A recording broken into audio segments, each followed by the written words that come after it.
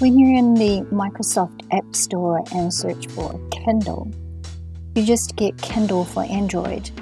We're actually on a Windows 11 device, so that's no use to us. So we're going to do something different. Instead of searching for Kindle, we're going to search for Amazon. And Amazon have an app store.